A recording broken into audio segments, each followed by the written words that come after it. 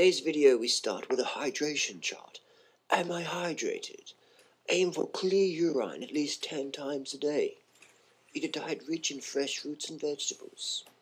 Drink a quart of water before meals. Thank you. A good low-fat vegan banana smoothie for the win. About 2,000 calories for breakfast. Quick question. How do I use my power meter? You got your power meter. You grab it, you put it on your crank. You pair it with your Garmin. And then you're like, what do I do next, Harley? What do I do next, Durianrider? A good book to read. I'm not sponsored by any products, right? I'm not sponsored by Strava. I'm not sponsored by Stages. I'm not sponsored by this guy. I'm not sponsored by Garmin. This is all stuff I buy with my own coin just to help the everyday cyclist. Because I can relate to where you were. I wish I had this information back when I started. That's a good book to get. Get the latest edition. It's pretty easy to read. It's got some great things. Some of the stuff I'll sort of flick through, skip through, but it just gives you an idea. You don't even need this book though, but if you're interested, this is the best book on training the power meter. Again, I'm not sponsored, but I think it's a great book. What do I do? How do I use my power meter? I've got power meter on every single bike I own now, except for the shopping bike. But then again, my shopping bike can be my race bike. Well, how do I use the power meter? Cutting to the chase. The power meter is the most effective tool for pacing. Alright? Cycling is an endurance sport. Pacing is key. In any event lasting longer than 30 seconds, pacing is key. So you're going to go up your local climb, right?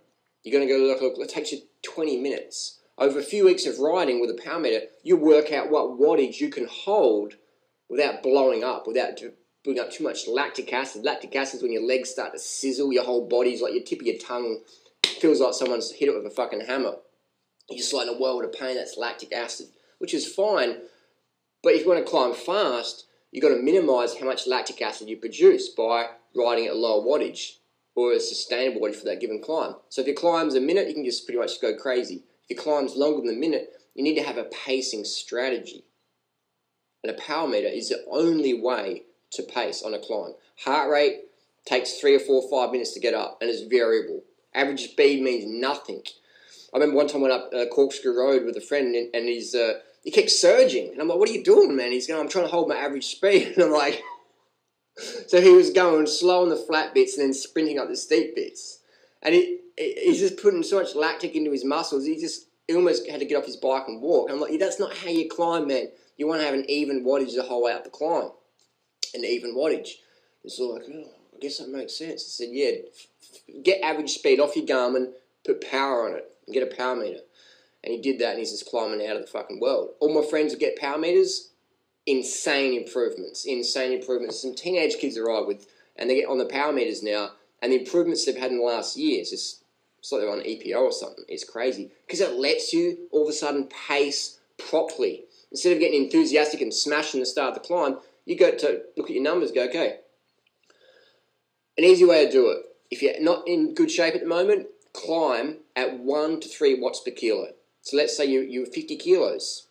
That's 50 to 150 watts that you climb at. If you're in shape and you really want to push it, climb at 4 to 7 watts per kilo. And then you'll quickly work out what your watts per kilo is.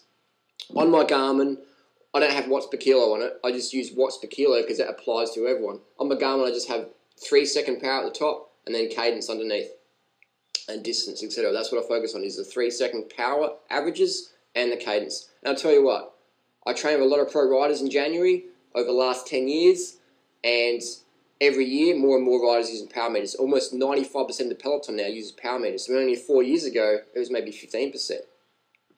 Because it's just such a powerful tool. It lets you know if you're overtraining. Because if you go to do a hard ride and you can't hit your wattages, you need more rest, or you need more water, sugar, sleep, etc., or all of the above. So how to use a power meter is basically, it's a pacing tool. That's all it is, pretty much. It's something you can pace against. Nothing else. Nothing else. Heart rate, speed, nothing else matters. Only power matters. Watts per kilo is the only thing that matters as a cyclist. So use watts per kilo to get your numbers to start with, and then you work out what you can hold on a certain climb. So if you're not in that good a shape, or if you're new, climb at 1 to 3 watts per kilo, do the math. Your body weight times 1, or your body weight times 2, or your body weight times 3. That's what I ride at as recovery. If you're really fit and you really want to fucking test yourself, 4 to 7 watts per kilo. And then you quickly work out what watts per kilo you can hold for whatever climb, depending on if you're going to do a 3 peaks challenge in Australia, or if you're going to ride a Grand Fondo in France, and you're going to ride 200 Ks. You'll quickly work out what watts per kilo you can hold for the climbs.